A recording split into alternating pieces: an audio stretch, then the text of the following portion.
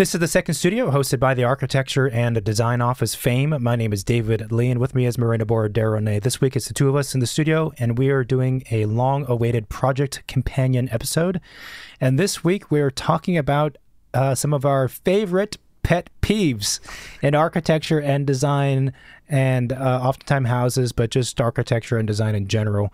And we had a list of 10 that we brainstormed beforehand. Ambitious. Yeah. We only got through 4, which is totally fine. So I guess we'll do another recording in the future on this. And that's it. That's it. That's the recording, right? That's it. Should we give an overview of the pet peeves? No, let's keep it suspenseful. Suspenseful. Sponsors. Designers and architects, if you're looking for a powerful and real-time visualization and VR tool, then check out Enscape. Why is Enscape special? Well, it's super easy to use because it's a plugin and not a standalone application, which means you can work directly in your SketchUp, Rhino, ArchiCAD, Vectorworks, or Revit model. It only takes a couple clicks from installation to creating your first rendering. Enscape does realistic renderings, 360-degree panoramas and videos, and virtual reality environment. We use Enscape and we think you would love it too, so click the Enscape 3D link in our show notes to learn more. I used to start remodeling projects with hours of tedious measuring and recreating the existing conditions. Then I discovered Canvas, an iPad and iPhone app that lets me easily scan entire homes in minutes and automatically generates editable models in formats like SketchUp, ArchiCAD, Vectorworks, Revit, and more in as little as 1 day. Thanks to Canvas, I spend more time designing the future instead of measuring the past. Get to the design phase faster with Canvas. Visit canvas.io/SSP or click the link in our show notes to schedule your demo and get your first as-built free. Fellow architects and interior designers, if you're looking for an ultra-fast and robust BIM computer program for your office, then check out ArchiCAD. ArchiCAD leads the industry by enabling architectural and interior design firms around the world to freely design, supported by innovative technology that expands as far as the imagination can stretch. ArchiCAD is also always evolving and advancing, which allows designers to push that technology to their advantage while working in an accurate model. So start your fully functioning free trial today by clicking on the ArchiCAD link in our show notes. This is the second studio with myself and Marina. Here we go. This week it's the two of us in the studio, and we are doing a long-awaited Project Companion episode.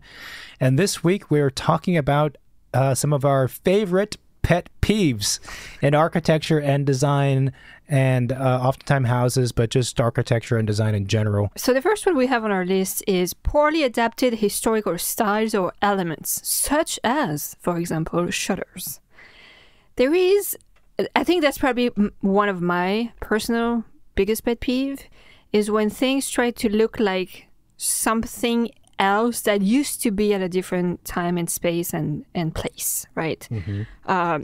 So shutters, for example, if you are a foreigner coming from, let's say, European countries, I don't know about the rest of the world, but in Europe, people have shutters on their houses, right? Mm-hmm. It's been like that for like centuries. If you move to the United States, you live here, you look at people who have shutters, you will notice that they don't quite look right. Mm-hmm. And it's something that I don't have so much problem with ornamental elements on architecture, like on facades and things, if it contributes to the identity of the building, the design, enhance things, like, you know, like beauty is a good goal to have, you know, in design. So I'm fine with that. But things still need to make sense. All right. So shutters is one of the thing that here don't make sense. So what's wrong with the shutters here? So if you look at most shutters here, like exterior shutters, right? The one you see on facades in like suburban settings, when you're driving by neighborhoods. If you actually look at, first of all, how they're installed, you will find out that a lot of them are just securely fastened to the facade. There is no hinge. There is no way they can move. They're fixed. Mm. Those are not shutters. Mm-hmm. But they're taking the way they look, they're taking the persona of what a shutter looks like. Mm-hmm. But it's not a shutter because you can't shut it. Okay. So that's one thing, is the way it's mounted. There is no hinge. It's not moving. It's just a piece of panel that's meant to represent a shutter, but it's not. And it's kind of like, what are we doing? Are we building like movie sets? And like, you don't see a detail, it's no big deal, but if it's like a real life house and neighborhood, and you're going to spend the money to put it up there, and it was intended to be used in a certain way, but now it's just becoming a decorative element that is obsolete, it seems useless to me. So you don't like it when shutters are fake shutters and they're fixed. Yeah, I mean, I think if you're trying to add ornamentation to your house, which at this point is what that fake shutter is, there's other things you could do than putting shutters that don't shut. Gotcha. Right?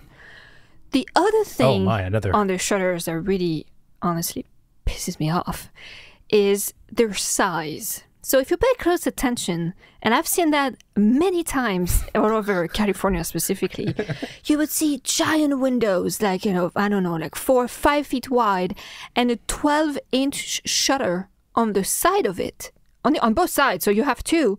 But if you were, and sometimes they have even the hinges in this case, but if you were to try and close them, you would close like a fifth of the window width. So again, it's not a shutter. Yeah. And sometimes it's so bad that, let's say you have an arched window, but the shutter is a rectangle. I'm like, really? Like, you just ran to the store, bought that shutter, stuck it on there, didn't even think about it. So, I mean, I think it comes back to, again, maybe being honest in the process of design and what you are putting into the buildings and the houses you live in, and the meaning of them.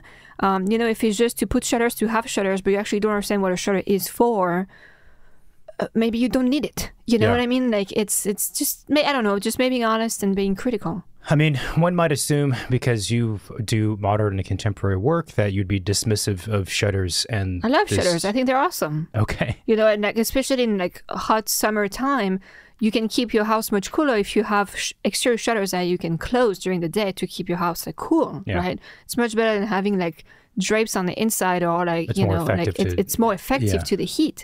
So I love shutters. I grew up with shutters and we use them every day.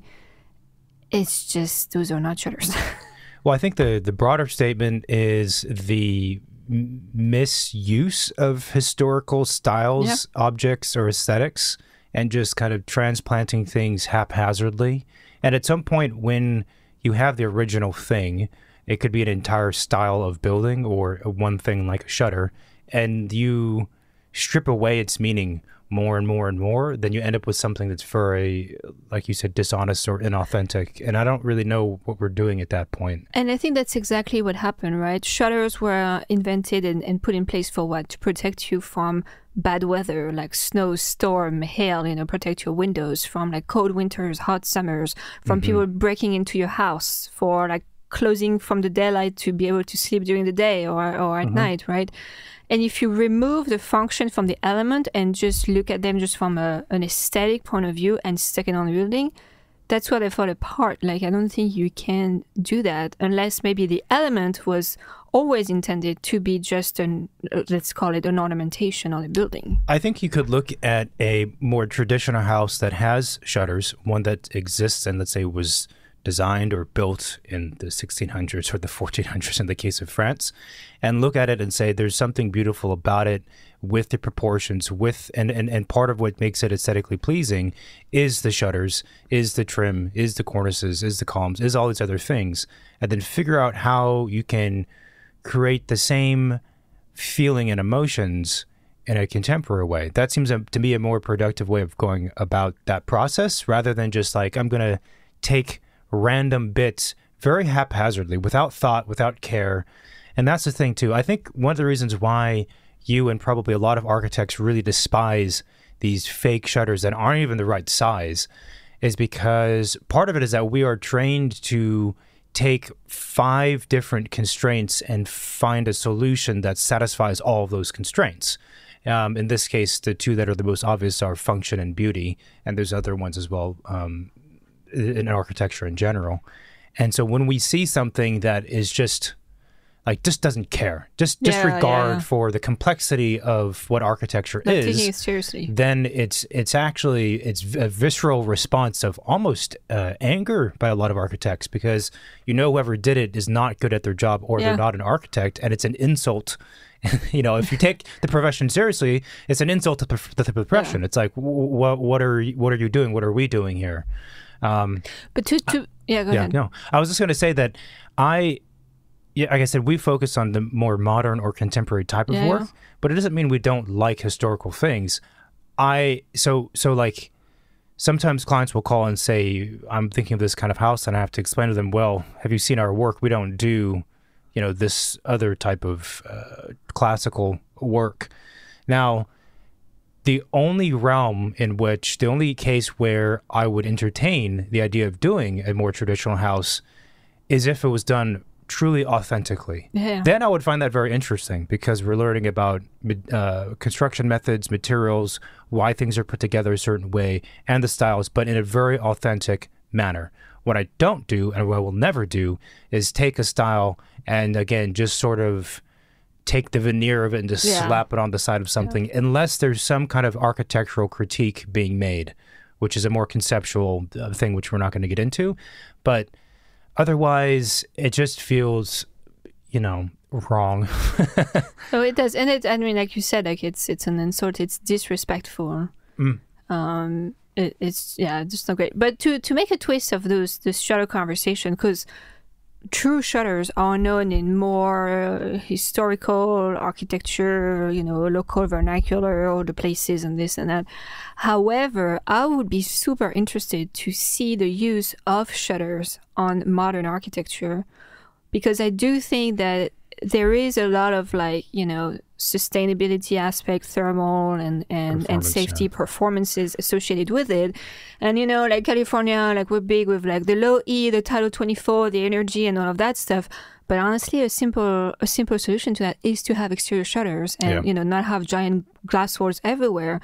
So I would be super interested to see in modern architecture, architects looking at those historical things and seeing how they can be adapted to, more modern contemporary building, because I do think that, again, they're very good and there is ways that they could be implemented and they could bring character to a facade. The interesting thing about shutters, so I've done things that have elements like that, but when you look at the shutter as it is traditionally, it's a swing operating panel, basically, with kind of blinds, let's call them louvers, right? But you break down what it's doing, then you can take the specific aspects of its performance and then recreate those performances in a different manner. So the shutter might not swing anymore, or maybe it comes up and down, or it slides, or maybe you do feel like part of the identity or the nature of shutter, the essence of shutter, is the swing operation. So you put that into the design. I mean, it opens up the possibilities. Like recently, as we said, I think a few weeks ago, we were in Switzerland. And what's cool about that country, and probably others in Europe, is they have exterior blinds.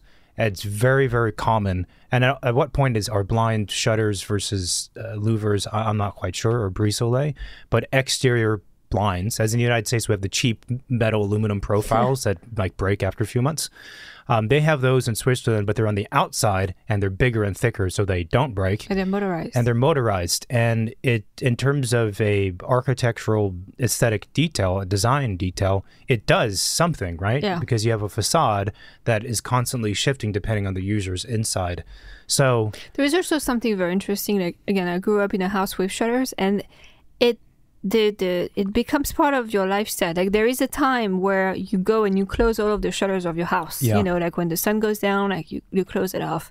I have to say that it was very weird for me to move to the States and live in places where there was no shutters, because you don't feel that feeling of safety, darkness, or comfort or openness. Yeah. It's that layer doesn't exist. It's very. I like that point. Weird. So this actually dives into some of the thinking that takes place for us in the design process, right? We'll look at a very specific element and understand the characteristics of it as a mechanical thing, performance thing, but also in the story of living in the place or working the place, whatever the building is that we're doing. And the action of, when you wake up, the sun is out, and you open the shutters, that's a very specific sensation that's happening, and you're kind of opening yourself and you're starting the day, right? It's a signifier that eureka, the day has come, right? In any movie, this is the American, child in me, like Beauty and the Beast or Nightmare Before Christmas, when they open up the shutters, right? It's an announcement to the world that you're awake, the world is awake, the day's going to start. And there's definitely an emotional component to that, to what it feels like to live. And at the end of the day, like you said, it's the opposite. You close. It's time to rest. It's peaceful. Yeah. It's whatever else. I had the same feeling when I was a kid, not with shutters because we didn't have shutters, but with our garage. which we can talk more about garages in a second. But my childhood house had a garage that sort of faced the street, but it was perpendicular to it, so it wasn't like totally front facing. But on the weekends in particular, the first thing we would do, well, we had to do, gardening, which I despise, but you would open the garage. The garage was not some fantastic architectural thing. It was just a typical, aluminum folding garage system, like nothing special. But when you do that, it tells yourself and all of your neighbors that I'm awake now. It's the weekend. Let's talk to each other. Let's have this conversation. And then other garages open up, and there's a sense of there's a story and kind of a component to life with that, right? And so I think all that type of conversation is actually the things we talk about in the office. Like when we have this one thing, it's a wall, it's a door, it's a shutter, it's a window, it's the flooring, it's a ceiling. What are the stories that we are familiar with and have felt personally, and then through studies and whatever else, that come about because of these things? And then you abstract it and then make it into what it needs to be for the project. And I think that's a very powerful way of approaching design. I mean, I like that part of it, as opposed to just being fascinated with the geometries of shutters and whatnot. Yeah, and it's interesting how those just few minutes, during the day, like you said, like influence your life, your lifestyle, and like are markers of your decisions or not, right? Yeah. I mean, it's very true. Like it could be, noon on a Saturday, your shutters are closed. You have no idea what time it is outside. But now you wake up, you have decided that it is now the time where your day is starting, which is a very different thing than waking up with the sunrise and having no shutters and the sun decides when it's time for you to get up. Like, those are kind of, different ways of living. Going even further into, we might not get through all 10 pet peeves.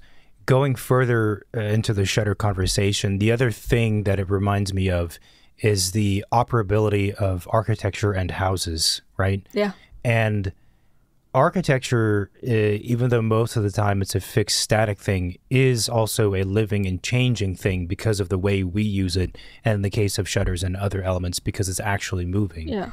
And I think there is there's some validity to designs that express the nature of living, in that there are things that go off and on and somewhere between those two.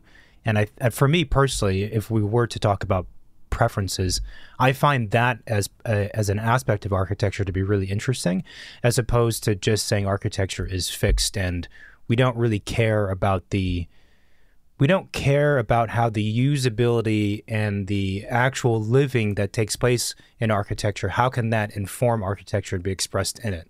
Like, I like that relationship, and I'm not a huge fan of just ignoring it. I don't think that's... That, and I think also like the whole like home automation systems where everything is smarter than you are and adapts before you even notice it needs to be adapted. Like, those are great, but I do agree with you. Like, I think the interaction between the human and the building is super important. Like, let's say you're in your home office and it's a hot summer day and it's like really bright because your room is white, right? And you kind of need to like just dim the light a little bit. Well, maybe you have some blinds and you like close them halfway and you twist them halfway, or maybe it's just one side at this time. Later in the day, you open it up, and that changes the mood of the light in the space. And yeah, maybe like a Lutron system could just adjust your downlights, or maybe like an automated sunshade could do that for you. But I feel like it's not always that scientific. There is more like how you're feeling that day. Do you feel like you want more light, or do you feel like you want to feel more cozy? Are you tired because you had a really bad night of sleep and therefore you need like more light to wake you up? And there is that, I think, that level of human sensibility that automation or fixed architecture cannot provide. So you do need to allow those modalities to be able to happen. I think. The other aspect of shutters, we just do a podcast about shutters, that I think is interesting from a facade standpoint is the impact it has on the aesthetics of the facade when they are open. So again, we're in Switzerland recently, and we're walking around during the day in an historic downtown, I think in Zurich or Bern, or I don't know. We visited a bunch of towns and cities.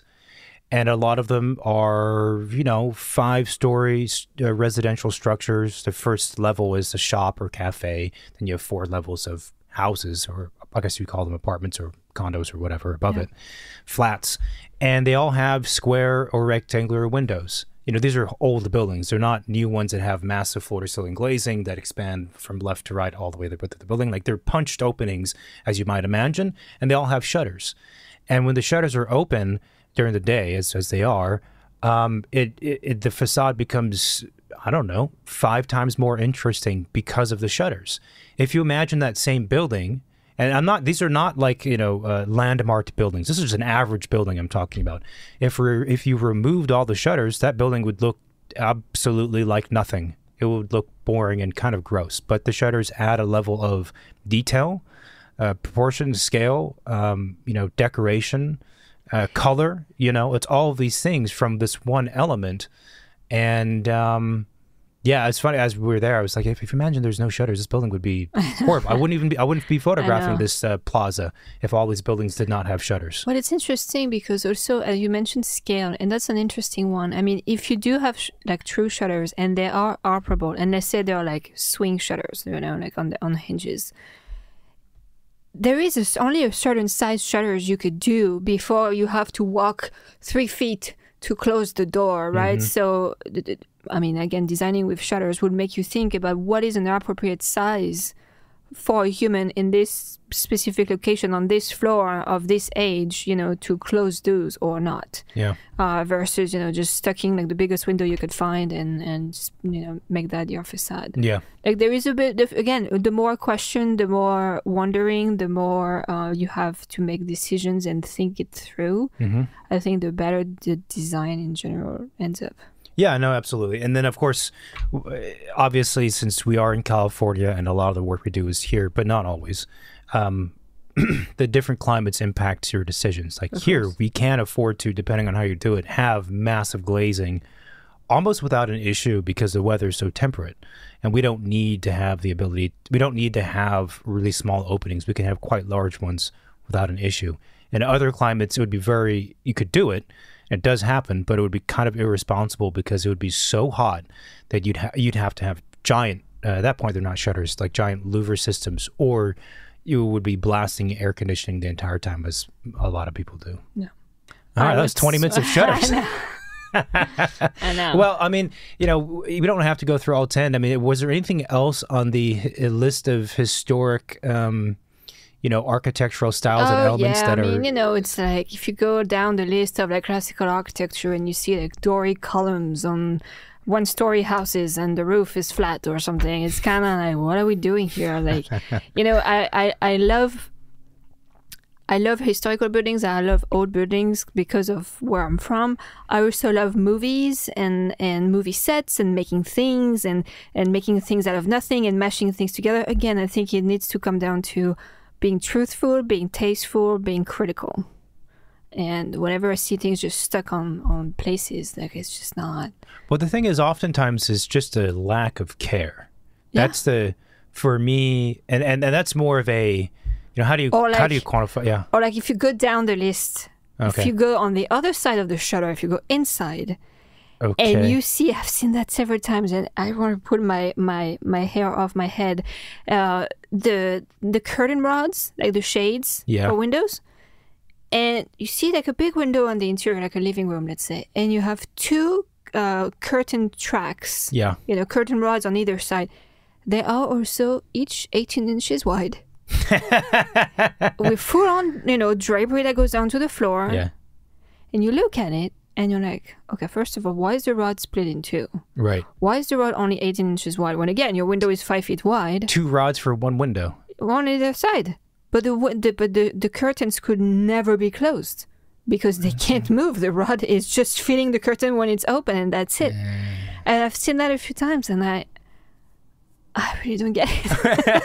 I don't get it either. At that point, just paint them on the wall, like... Well, so that's what I'm saying, too. I think the reason why it upsets me and other architects like that so much, because it tells me, let's imagine that client did hire a designer or an architect. That person's a phony. What are you doing? It's a funny... There's a complete lack of understanding of of architecture. And the truth too is that you were that close to just get the full use of those curtains. You could have bought that extra 3-foot length of rod and actually be able to use your curtains. So it's like you're just like a quarter step away from actually being able to make it work. A quarter step in material, but miles away in terms of understanding of design. That's the thing. There's something else I was going to say. Yeah, it's you were talking about just paint it. And going back to Switzerland because we were there recently, there's these plazas in Lucerne, and they call them the painted plazas. Painted squares. Painted squares. The square is another name for kind of a plaza. And in a lot of cases, the four-ish facades, the four sides to the plaza, which, defined by architecture and buildings, those facades are painted. So, and if you remove the paint, there would be, like, again, you would never photograph it. You'd never stop and look at it. There wouldn't be anything. You're just painting stuff on the building. I guess the point is you can do anything in architecture and design and have it be valid, but there has to be reason and intention behind it, right? In the case of those painted facades, I'm not a historian. I didn't bother to look up and find out why they did that, but it was done with intention, right? It's purposeful. They're owning the fact that we're painting the facade to achieve X, Y, and Z things, to state these things, whatever else. They're not trying to be fake about it.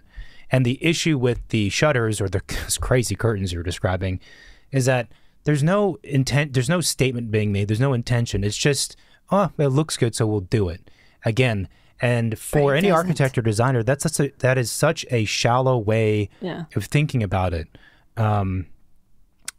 Just a disregard for what things were. To jump on the painted square and the painted facade, it's very interesting when you think about it because back like centuries ago or whenever, painting images on building was a big thing. Yeah. Like inside churches and cathedrals used to all be painted with like scenes and things, right? And that kind of went away, but it's interesting because we're still very much fascinated by images, despite all of the centuries between when those cathedrals and facades were painted to today. Do you mean it's fascinated by images on Instagram or images on buildings? So nowadays, like we're fascinated by images on our phone and devices. We're still fascinated by the image, right? But the image became like detached from the buildings, let's say. But it's interesting that I don't know at what point we decided that it wasn't okay to paint on buildings anymore, and it's, I found it very interesting that you would use the scale of a buildings, which is huge, to tell stories or signify what the building is about or who it is for or something like that through like graphic, visual images and not just three-dimensional elements. I find it very fascinating, and you still have people who like do graffitis and like full-size murals on buildings, but it's not part of the architecture anymore. It's just you use the architecture as a canvas, but it doesn't come with the building. Yes, yeah, absolutely. Well, my terrible memory with architectural history, I think that those paintings existed because they actually told a real story. They were teaching something. They were teaching something, right? Yeah, that's my understanding too. And at some point, as culture evolved and society evolved, we moved away from those stories as truths, and that was right? That, yeah. So we don't need them on buildings, and then it causes you to question, like, what's the point of, like, the orders in classical architecture were invented by somebody, and they had meaning for whatever reasons, and then as a society we move beyond that. We're like, well, that's not really like the universal truth anymore. We don't have a universal truth that everything has to abide by the 5 classical columns and the 5 orders or whatever it was. And then architecture gets to a point where now we're like, okay, well, what do we do to find a meaning? Because meaning used to be tied to iconography and text and paintings and all of these things, but that's not the case.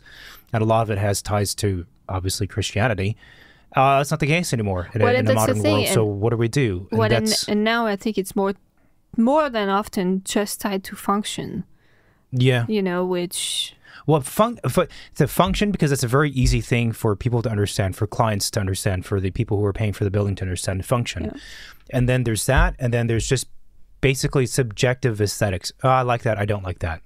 And those when there's not a good architect or a good client, that ends up being the only things that dictate what the building is.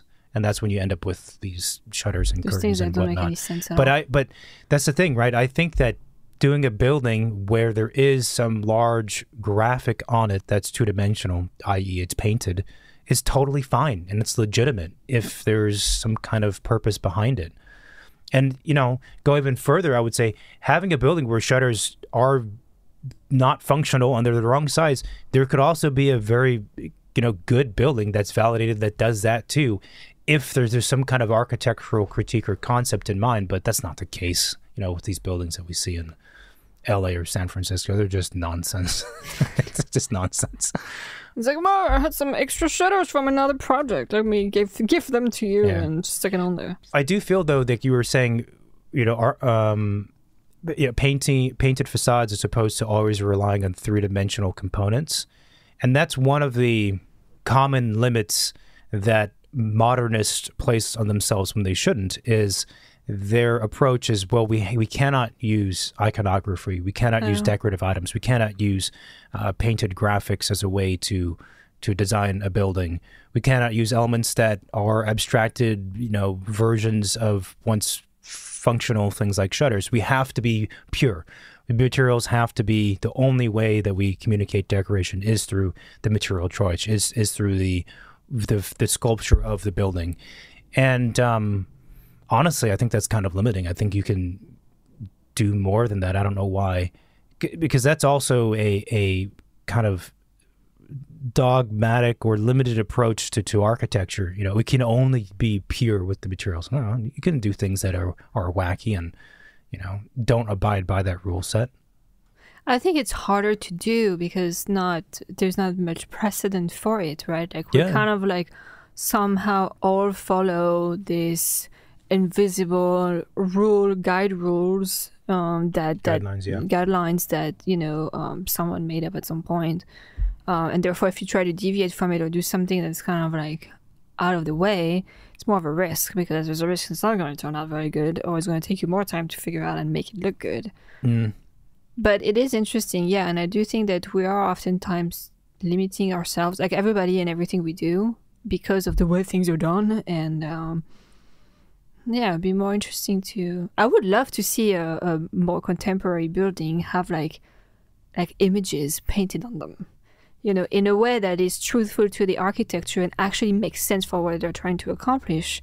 Because there is something powerful to it.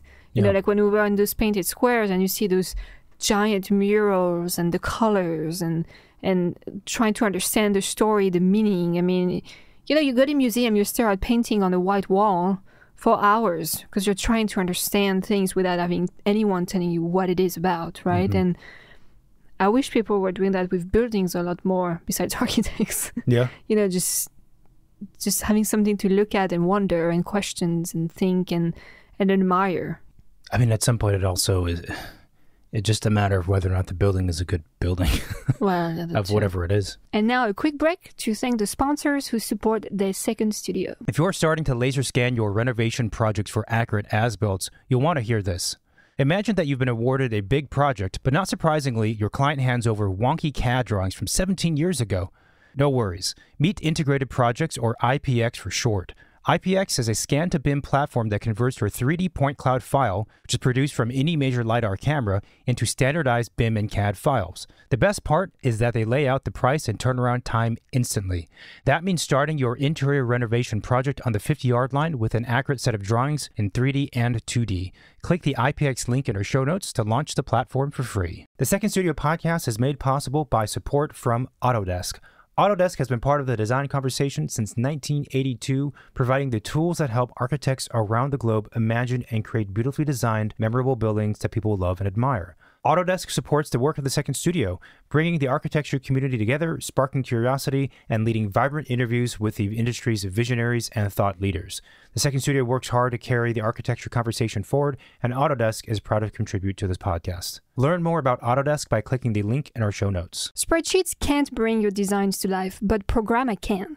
Say hello to a bespoke integrated software suite built by and for experienced architecture and design professionals. Use your Pinterest image library to build collaborative mood boards, then turn them into shared online presentations with a click using Programma's pinboards. Use the Programma Web Clipper to build a centralized specification library for your studio. Share always up-to-date specifications and product schedules with clients, trades, and colleagues by generating beautiful, branded, live links and client dashboards. Programma's clean, minimal interface allows your work to shine. Start for free and save 25% on annual plans at programma.design/Second Studio. All right, hit us. Pet peeve number 2. Okay, the other one, which this might be the only one other pet peeve we get to today, is an inconsistent use of materials throughout a house or a project. Okay. And what I mean by that is, and this is something that maybe non-architects don't know about architects and architecture, is that in general, when you go to design a building, let's say it's a house, you are basically creating an alphabet for that house and a vocabulary for that house, and then you're employing that throughout the entire design. And that language that you've created, sometimes for some offices, is incredibly consistent from one project to the next, and that becomes their shtick or style or whatever, their signature. And other times it's different from project to project. But the point is that every project has a rule set for itself that it has to follow, which is, I think, how you create something that's beautiful. There's a logic to it, even if that logic is only for that one project and disobeys all other logics for other projects and other architectures. And one of the ways that that rule set is conveyed in the final architecture is to use materials in a consistent way. So if I have a project and I have, let's say, marble, okay? And marble is used in this particular element in the house and in a certain manner. It's not just by the element, but it's also the shape, the thickness, the weight, how we move around it, the aesthetic, everything about that marble in this situation, in this one corner of the house, defines something about that marble. And later on, I use that marble somewhere else in a completely different manner. And then I do it again in a completely different manner. And I'm just using marble, again, wherever I just feel like it. And it's not following that rule set or the vocabulary of the house. That's when it's a problem. So that's also the difference, I think, between like good architects and designers versus bad ones and projects where there aren't any. You will step into a house that's was designed by a bad architect, and it might have the nicest materials. It might have onyx, marble, polished nickel, brass trim. It might have all the ingredients of what you would think to be a really fantastic, nice house by today's standards. But when the materials are just thrown like wherever they want them, the creators, whoever it is, they go, well, I think it would look here, so I put it here. Well, I think the onyx will look good here, so I put the onyx there. Oh, I think I want some brass here, so I put brass there. That's when it becomes a shit show. And that's something that's so like when we're walking into houses and we're critiquing them, just naturally we're critiquing everything that we see. That's one of the first things that makes it very clear as to whether or not it was designed by a good architect, a designer, or it wasn't, is the consistent or proper use of materials for what that project is doing versus just materials anywhere and everywhere based on the whims of the subjective whims of whoever thinks it looks good.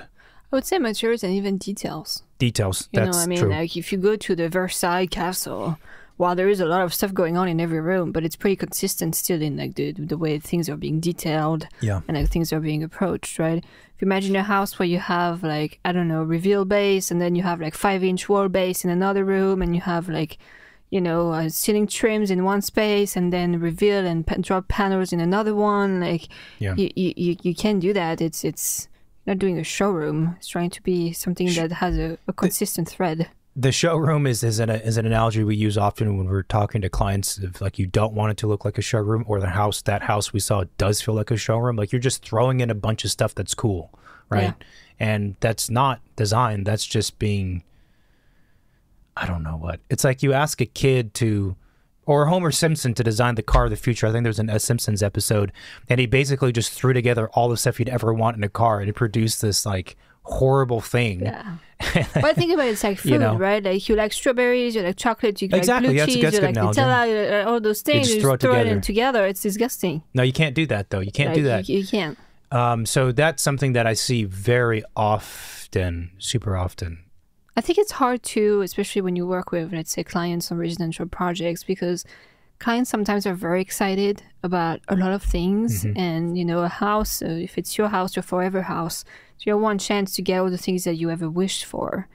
And I feel like it's I mean, it is our job as architects and designers to try and kind of like make sure that the recipe tastes good in the end, right? And maybe use some of those wish list elements, not everywhere, not in the same amount. Maybe just sprinkle them in a few places to satisfy the client's desire, but also make sure that at the end it makes sense. And it's a very, it's a difficult exercise because you have to understand the client, you have to understand who they are, you have to communicate to them why something is good, why something is bad. You have to be good at design to accommodate a lot of different things to work together. But I mean, to be honest, but it's also what's exciting. I mean, Yeah, and to be honest, it just depends on the client, right? Like we're fortunate that most people we work with, they get it, and that's why they've hired us. Yeah, it's because they want to actively know. This is more in talking about client and architect relationships. Like architects are often complaining, "Oh, clients don't understand. They're asking for this, but it doesn't make sense and whatever." And it's like, look. Of course they don't understand. They're not an architect. Of course they're going to ask you questions that to you doesn't make sense. It's out of order. It's not the right phase. It's a dumb idea. Of course. Like if you expect otherwise, then you're an idiot, right? Yeah. So of course they're going to ask those, and they should be asking those questions. It tells you that they're engaged and interested. And then secondly, you have to, instead of just dismissing them or becoming angry, if you take the time to just explain to them why what they're suggesting does not make sense, if it doesn't, most clients in our experience are like, oh yeah, that's what I want to know. I want to know that. Actually, almost all the clients we have currently, they've told us at the outset, like, I'm going to tell you a bunch of stuff. I'm telling you, I do not know architecture. I want you to tell me when it's a bad idea. They don't say, tell me when it's a good idea. They say, you tell me when this is a bad idea and we should not be doing it. That's what they're paying us for. Yeah. And so I think that it does, lead into the discussion of having the right clients, but also like the architects, like you got to work with the right people and be receptive to those comments and questions, because of course they're going to come up, Yeah. And if they're good people and they're engaged, like some clients are more engaged or less engaged, which is fine either way, they're going to want to know, like, yeah, explain to me. Oh, that's super interesting that we wouldn't do it that way because of, the alphabet or whatever thing is being discussed. Because it's, like you said in the recipe, it's about the final total outcome. It's never about the individual things. And that's the mistake. And that's also the mistake, frankly, we see with a lot of like kind of lower end designers and interior designers. The way they design is just kind of like a wish list, a kid's wish list of the coolest things that they like as individual items. And they just throw it together like, wow, it's like cool, eclectic. No, you're being lazy and it's sloppy. Come on. Well, and I would want my clients to be like, don't do I that. Love my house. Yeah. If I design a whole house, rather than I love my kitchen, but they never mention the rest of the house. You again, you want to satisfy the biggest part of the project, not not necessarily the smallest detail. And there is also, like, it's very easy in a house to look at a specific thing. Let's say, well, I don't know any client who would look at a reveal and be excited, but a reveal, a material or a chair or whatever it is, and be excited about that thing because they like that thing. That's a very easy situation we can all imagine. Of course, like that has meaning to me. I like that thing. Now I have that thing. But there is also the satisfaction and the joy of being in a space that is of a higher design quality that comes from, partially from what I'm describing, is having a clear aesthetic, in this case, let's say, rule set and vocabulary that we've created for this house. That's what makes it cool, right? Yeah. And you certainly feel that, but it's one of those things that's a bit more difficult to describe because you can't point to one thing and say, that's that chair that I wanted. I love that chair. Look at it, makes me feel amazing because I have that chair. It's harder to say that. It's more like, this house just feels good. I like being in this house. Yeah. And that's also the difference, like when clients have experienced a properly and well-designed house, they already know that feeling. and that's what they're after. They don't have the words to describe it, but they know that sensation. And it's also difficult, therefore, to express that feeling to someone who hasn't been in that quality of space. The third pet peeve that comes to my mind, when thinking about a house, because that's what we do. We do houses. We've done other things, but we do houses right now. What? Well, it's true. Well, you know, it's important to mention. One thing that really upsets me is hallways. Okay. Hallways are super functional. So what's the problem with a hallway? Dead end hallways. Dead end hallways. Like long dead end hallways. You know, when you design a home and like you have to play with like all the programs, the massing, the geometries, and all of that, it's like a giant puzzle, right? Mm-hmm. And I feel like when you solve a puzzle by adding a long bar that connects things together, it's kind of a cheat. Interesting. It's kind of a cheat. To me, it's kind of a cheap solution to resolving the puzzle. Is actually not addressing not puzzling together the parts. Gotcha. So hallways to me are, especially dead end ones, especially if they are like double loaded hallways. Yeah. Okay. Well, you have to explain to people, what do you mean by dead end and what do you mean by double loaded? Okay, so if you have a house, these are things that architects you're walking from your living room to, let's say, your bedroom. That's usually where the hallway incident happens. Of course, the incident, that's where it occurs. There, of course. Right? And you look straight down. Yeah. So it's a straight shot. Maybe it's, I don't know, 10, 15, 12, 20 feet long hallway, right? Sometimes longer. I've been in houses and there is of 50. Nothing at the end. Nothing at the end, okay. But a blind piece of wall that's usually really sad. That's probably about 4 feet wide, 8 feet tall, maybe more if you're a bit luckier. Yeah. And that's it. It's like, this is a dead end. It means you're going to die at the end of it. You know, that's what it means, really. Yeah. It's death. At the end of this is death, right? Yeah. Double loaded death hallways are when you have rooms on both sides. So it's super efficient because you can walk that path toward death and enter one room on the left or one room on the right? Right. Very efficient. No, I'm sorry. That is not what architecture is. Unless it's like a magical hallway that has like skylights. Maybe there is a dead end, but there is something experiential. About the hallway. Or it's designed in a way that connects the spaces throughout the hallway or something special, then maybe. But I do feel like in general, it's a cheat. It's cheap. It is not addressing the problem. And I do feel like as architects, we could usually do better than that. Yeah. Because it's not... You're basically designing a freeway. That's why you're designing. You're designing a freeway in a house. Mm-hmm. Like, what is the shortest, most efficient way to get to, 10 bedrooms, 2 bathrooms? Wow. It's a very efficient house. But it's like, how can I get the quickest, the fastest, the cheapest to where I need to go? And if that's your approach to architecture or how you want your house to be, then, it's all on you. I want no responsibility in that. But if that is not the case and you care more about how you move from one space to the other or how you might all within your family use that space at different times and, at different ages and things like that, maybe that hallway doesn't even need to exist. Mm-hmm. There is like much more subtle way to do that. There is this thought that when you're designing a house, a floor plan, and obviously it depends on the scale of the house, but let's say mid-sized, well, even some people will say this is not big, it's not small, but let's say mid-sized, let's say you're talking about like a 5,000, 6,000 square foot home, which is a good size, but we're not in the 12,000 range, and we're not in the 1,200 range either, so I'm just picking a number. We're in that scale, right? So there's like maybe 6 beds, something around that matter, and probably 5 bathrooms, 6 bathrooms, not 1 bathroom. It was 2 for 10. A big deal. Yeah. 2 to 10. Yeah, that's why the house is so European cheap. It's size. Yeah. There's just kind of this unspoken rule that you should try and design without having a hallway for the reasons you're describing, because circulation is kind of like wasted space. Now, so that means from a space use standpoint that instead of allocating 4 by 20, 80 square feet or whatever amount of space it is just to circulation, you're able to absorb that space into the rooms.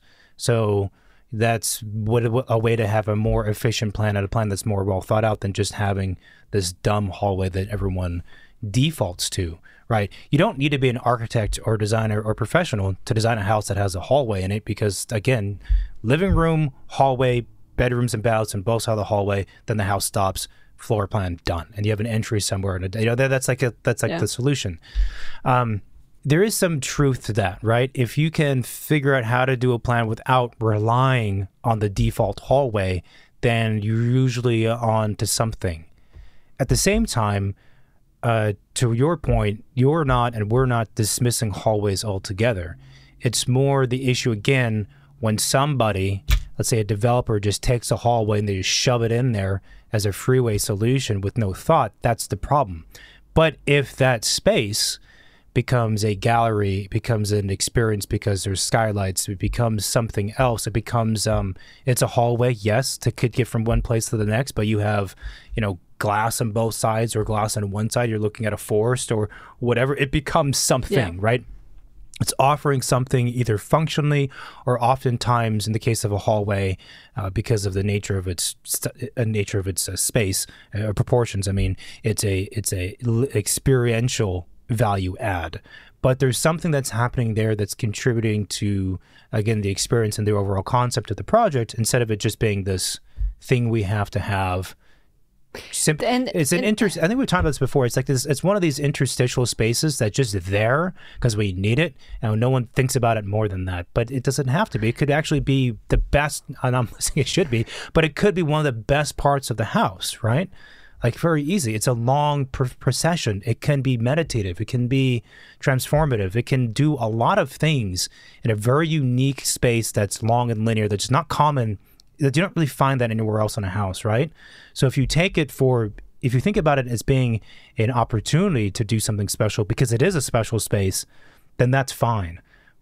But oftentimes it's not. It's the walk to death or whatever you said. It's the freeway to death. No, but yeah, I think it's basically probably why it bugs me, and where I think it fails is that, again, it's just stripped down to pure function and has nothing else to offer. But without spending most of your construction budget into building that hallway to make it interesting, there is ways to make it something special or something that brings value to the rest of the house. And if you think of like how you move and experience a home where you live, you go from one space to the other. It's like, imagine, I don't know, you're visiting a museum, right? And you're like, in one room there is Picasso, and then you go, there is Van Gogh, and then you go somewhere else, and in between the rooms you have to walk through, like, I don't know, like a space that's not finished, that still have like exposed studs and drywall, and then you enter in a marble space that had very expensive paintings, and it's kind of like, it feels deconstructed. It feels like it's something, a part is missing, like things are not connected well. I think it's the connection between all the parts that I think a lot of people imagine that the hallway solves, because it's actually physically connecting you, but meaningfully it's not. Designfully it's not. So to me it fails. There's also this idea in design of the positive and the negative, also known as the figure and the ground in compositional design terms. And the figure ground understanding of design is often employed at an urban design scale. So you think of the figures as being the houses, or the buildings, I should say, and the ground as being, well, in that case, the ground. And you have you draw an urban scale map of a city, a neighborhood, where all the buildings are black and then everything else is white. So there's a figure and a ground, and you're reading the urban fabric pattern. But the same kind of thinking of this kind of these opposites and dualities, and these two things that exist because of each other, but one is you would think is to be more important. You think the figure as being more important than the ground, exists also in the scale of a house. And it's often the case that we tend to think of, by we, I mean the general public, you think of the rooms as being the prominent figures, as the things that are the focus, right? And the ground in this case is the hallway and the circulation. And it's just background, right? It's just there. It's only there because we need it, and we only have it because we need to get to the other, prominent spaces. And that's just not true. It doesn't make sense, right? Every space should be thought about. And again, I think that it's the positive twist on it. It's the hallway as a circulation space. It's a very unique, special thing. It could be amazing. Yeah. It could actually be the essence of the house. In fact, we're doing a house now where it might be. Like that space could be the spine, not just from a performance standpoint, but a feeling standpoint, the spine of the house that can have great value in terms of design and living experience and all those things. So, and the dead end aspect is a funny one because it's, I think you have a sad little picture frame at the end of it. I'm like, wow, this is my goal. Is to and it's get crooked, to that, post stamp right there. I think your description of the dead end hallway probably comes from seeing, mid-level cheap tract houses throughout California. I mean, even in France, like I grew up in a tiny town suburban house built in the 70s with hallways, and it was just one side of the hallways. It was bedroom, bathroom. It's very dark. As a child, it's kind of creepy because it's like it seems very big, very long. It's very dark, very intimidating, and usually the doors are closed if somebody's in it. Like it's this dead part of a house, which is very strange. And a wall at the end that is it's a very sad wall. If the wall was an emoji to be a frowny face, it'd be a help me sign. A pack of Nutella or something, like there's some sort of rewards for working that. But if not, But the dead end aspect is it's true, and it's kind of like if you're walking clearly in a line toward an end because you're going in a line in a linear fashion, then something should happen at the end, something magical. It doesn't have to be a bowl of Snickers or Nutella. It doesn't have to be a sculpture, although it often is. It doesn't have to be. It could be anything, but it just needs to have some kind of meaning, as opposed to it being just this kind of residual space that we just don't care about, and it's there because we have to have it. So that's just why it's there. That's why, again, oftentimes you find a sculpture at the end because it's a valid and also easy solution, right? If you happen to have a nice sculpture and it fits at the end of the hallway, you put it there. And at least now there's something. It's still sad though. It depends on the sculpture, maybe. Unless it's like a giant Jeff Koons or something, it's still really sad. Yeah, it's a big hallway. Yeah. Just one balloon of Jeff Koons just tilted on the side. Or if someone in your house just would change that thing every day, it's a different thing. That could be fun. But yeah. All right, so now we're moving on to probably the fourth and final pet peeve for today, which means that this will be a part one of 2 or 3 recordings of pet peeves. So the next one I'll choose it's a pet peeve, but also I think it's an interesting one for clients to hear, is poor detailing. And you sort of touched on that, I think, when we were talking about something else in this recording. You said something about the details being inconsistent. I actually mean poor execution in construction. So all the other stuff we talked about was design related. This is about more about, well, it could be design, but also in this case, I'm thinking construction. So one of the ways that I also critique a house when I first enter it, like I see a lot of houses that real estate agents show me, is I look at the details, meaning where things meet. And architects love this type of stuff. Where does the wall meet the floor? Where the wall meet the ceiling, meet the stair, meet the tread, meet the window? All of the little corners and nooks and crannies, right? I look at those for the design of those details, if they make sense, because that's a very good and easy way to look at one thing that's hyper-focused. It's easy to find because, again, you just look at a juncture between 3 different things. You look at that, there it is. And if the design resolved it in an elegant manner. And this is easy to kind of see because I'm not talking about concepts. We're not talking about, the aesthetic value of abstracting shutters. This is very simple. Does that detail look like it was elegant? It was solved in an elegant way, or is it sloppy and messy? Very easy to see. Any non-architect and designer can look at it, can look at 2 details, one that's poorly designed and one that's well designed, and say like, yeah, that one's better. Because those details are one of the layers of architecture that differentiates probably a very high-end and good architect versus one that's mediocre. Because those details are really difficult to solve. Architect and contractor. Architect and contractor. They're difficult to solve, and it also means that all of the big gestures might be figured out, but it takes a different, again, let's call it level of designer or architect to get to that point in the design, that level of detailedness, right? It could also be that it's not the architect's fault. It could be that the client screwed something up and they ran out of money and they whatever, or the contractor didn't do a good job and was doing stuff without the architect. There's a lot of reasons why things don't work out. So I'm not saying it's you can look at that and just blame the architect. But that's one thing in terms of the design. And then the execution. It's also very simple to see. It's clean or it's not clean. Is there paint being transferred to the other side when it shouldn't be? You know, that's a big one that really bothers Paint? me. When you go in like, beautiful house, it's been remodeled or it's brand new, and you see like strokes of paint on things that you're not supposed to see, and like the paint's not precise. I'm like, come on. Yeah. Like, you could just go back with a Q-tip, just clean that up. Make it clean. Yeah.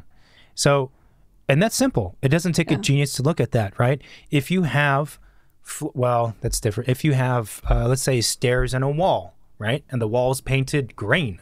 There should be no green paint on the stairs, on the wood flooring, right? None, zero, right? Why? Because they're different things. They should not, but a little bit there because of the, no, none. And I tend to be kind of fastidious with these things. I like perfection, but any good painter in that case, they, of course, like in my view, it's binary. It's right or it's wrong. It's green on this thing and that's it, or it's not. And if it's not right, then it's wrong. But that's also the level of contractor, right? Yeah. Again, it's not the thing that's always, this is what's a pet peeve of mine. The thing that's always baffled me is that it's not a confusing conceptual conversation that we have to debate. You have to like learn architectural history to understand why this is right or wrong. No, it's very clear. Is the paint where it's supposed to be or is it not? Right? And what drives me nuts is if it's not, who the fuck did this? Right? You have eyes. You can see that you didn't do a good job. Why are you doing a bad job? You know, I think people maybe care less and less about what they do in general. Meaning, like, you know, checking that your work is done correctly, feeling good about like what you've provided to the client that you've been hired by.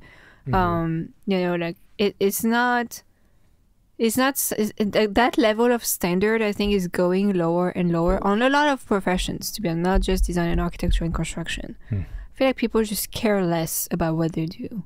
I would be more specific. So my interpretation of what you're saying is that people care less and less when it comes to craftsmanship. But I think the example that you mentioned where things meet and stuff is one. Yeah. You know, there is also other things like, let's say, I don't know, you have like a stone slab somewhere and like seams need to align. And, you know, the architect might have put a note on the drawings, but really the fabricator is the one who handles the material and has probably a lot more knowledge about how things should be put together once in the field. And sometimes maybe it's because the communication between the two is not really straightforward. Again, because on bigger projects, you have to go through the contractor. So it's like this other layer of communication you have to go through between, let's say, the architect and the stone fabricator, right? And if that one part of the communication is missed, maybe things won't be done the best way they could have been done. Yeah. So there is actually a lot of nuance in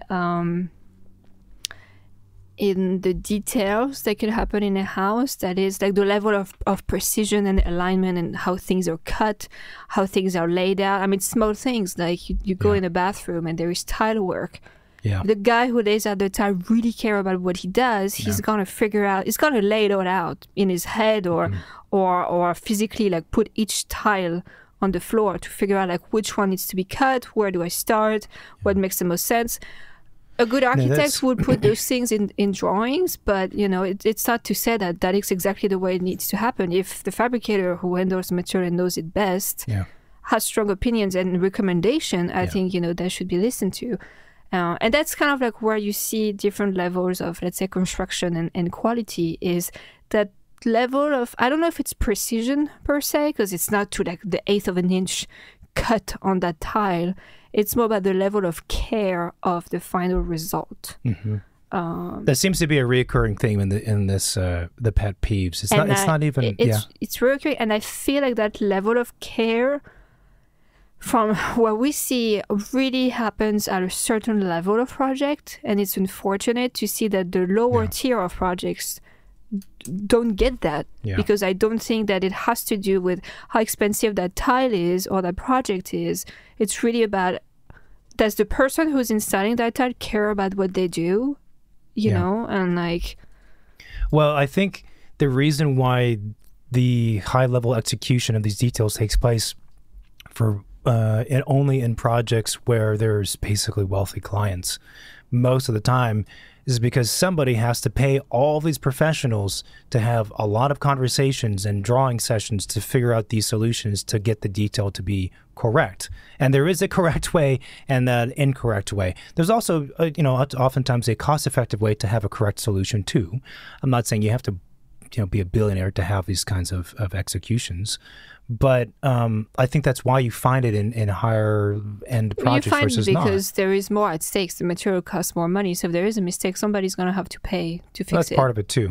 I think your point, what you're saying before is interesting. So one thing is that these details are something to look at because in order for a detail to turn out right, a lot of work had to take place.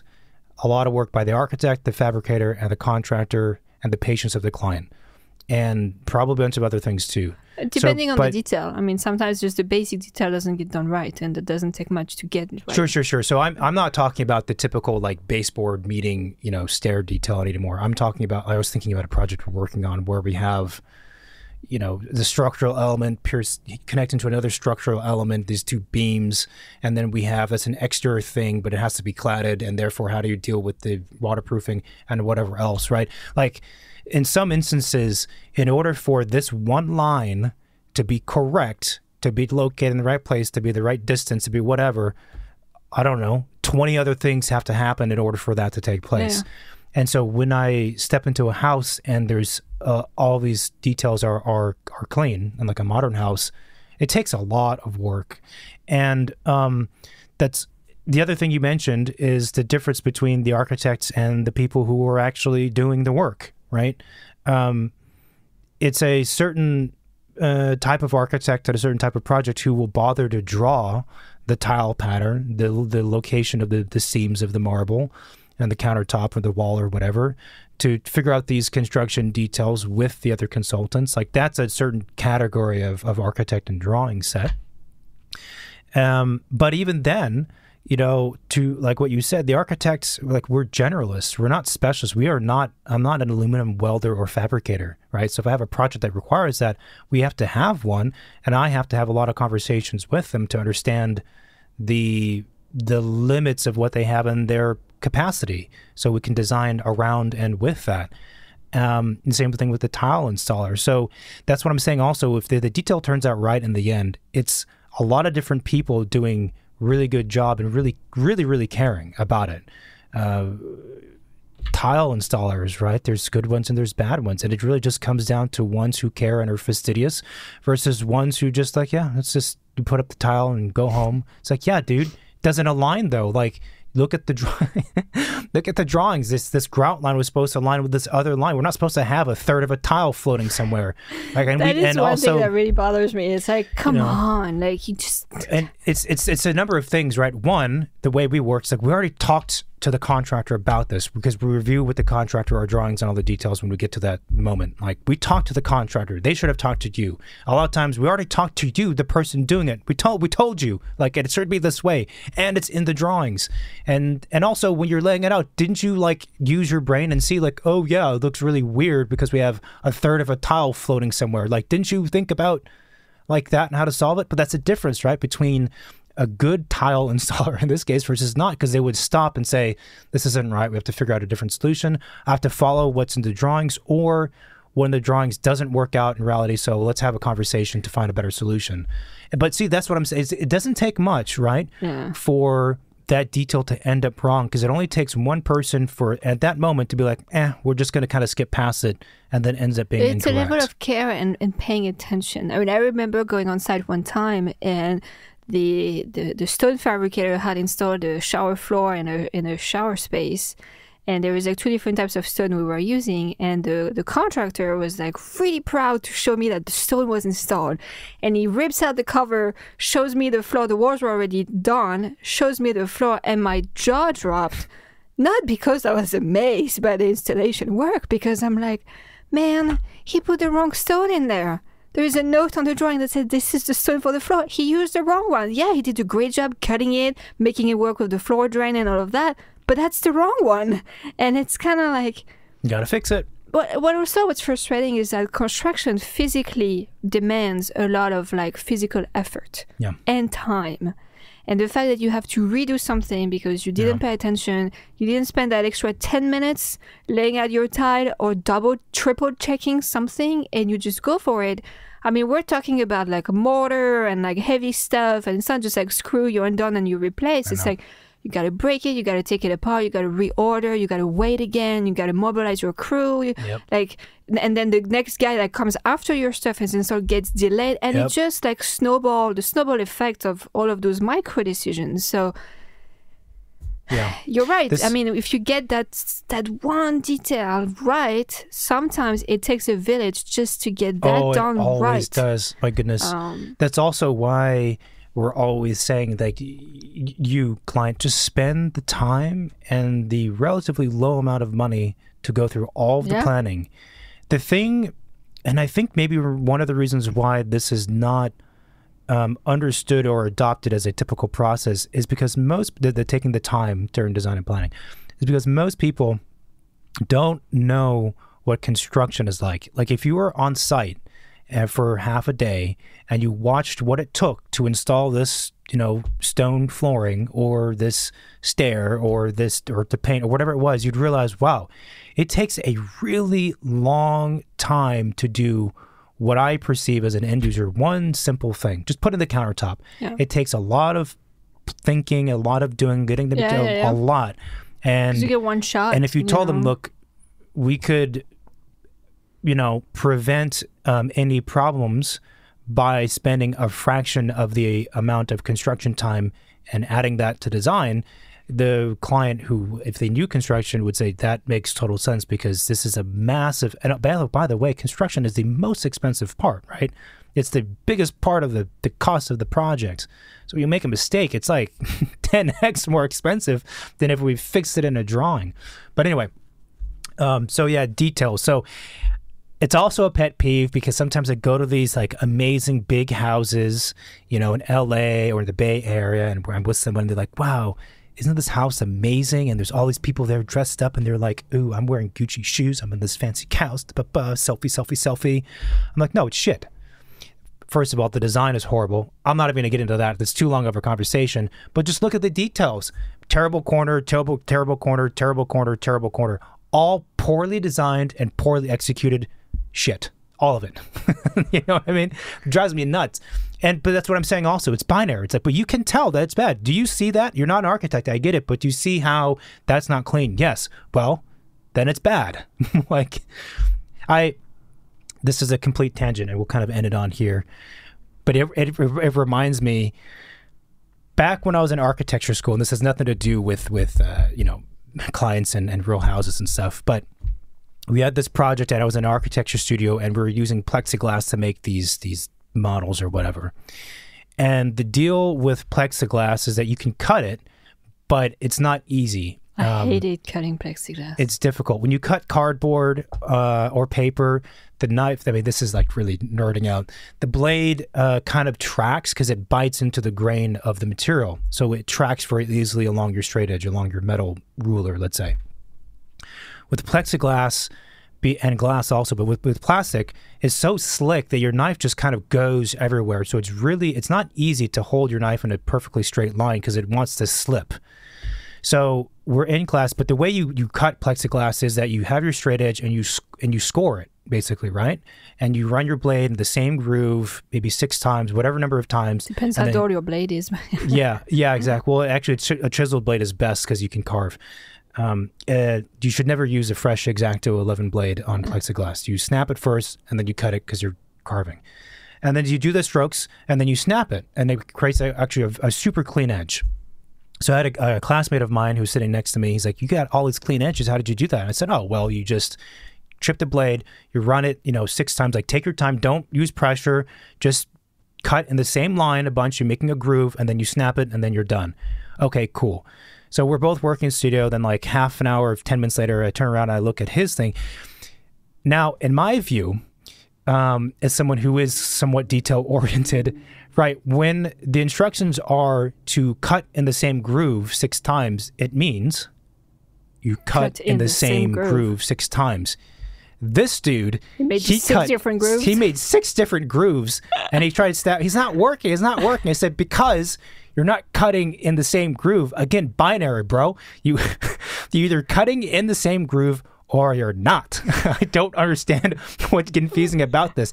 The paint belongs on that wall and nowhere else. Either it is or it isn't. There's no confusion. So did he end up paying you to cut his plexiglass in the end? No, he just had a very ragged model. It was fine, but again, cut a couple of fingers on the way. Binary, right? Yeah. In the groove or not, the paint is where it's supposed to be or it's not. It's aligned or it's not aligned. Some people are more forceful than others, There's no gray area. Also, cutting plexiglass is annoying because usually it has a protective film on both sides, so it doesn't get scratched until you're ready to peel it off. Mm-hmm. So it's like that film starts to come off as you start cutting the plexiglass. It's not cool. It's not fun. All right, so we're gonna we have like another 6, but we're gonna stop it because we're already a bit over an hour. So I guess we'll do another recording like this at some point where we hit the other few. And that's it. Anything you want to say to wrap it up? No. Okay, cool. Give us an outro. Thanks for listening to this episode. If you do also have some pet peeves that you want to share with us, because we might have some in common, feel free to reach out. You can call or text our hotline, 213-222-6950. You can shoot us a DM on Instagram, Second Studio Pod. What else? We have the website, secondstudiopod.com, where all of our episodes are. You can find us on there. And of course, Spotify, YouTube, iTunes, any podcast platform we should be on there. Thanks for listening. Stay tuned and see you soon. Bye. Bye-bye.